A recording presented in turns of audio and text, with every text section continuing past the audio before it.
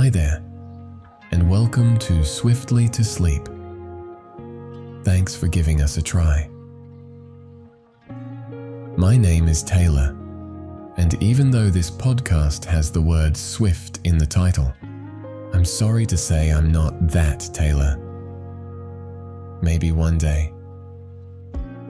On this podcast, I'll read you a short, simple sleep story designed to be just interesting enough to help you disengage from the day and stop your brain from buzzing.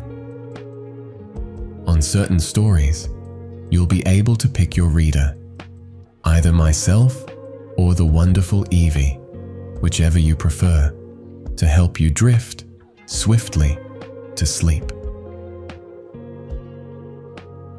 Examples of the stories you might find in this feed include a serene walk through the snow on a crisp winter morning, or the discovery of an ancient book buried deep within a library.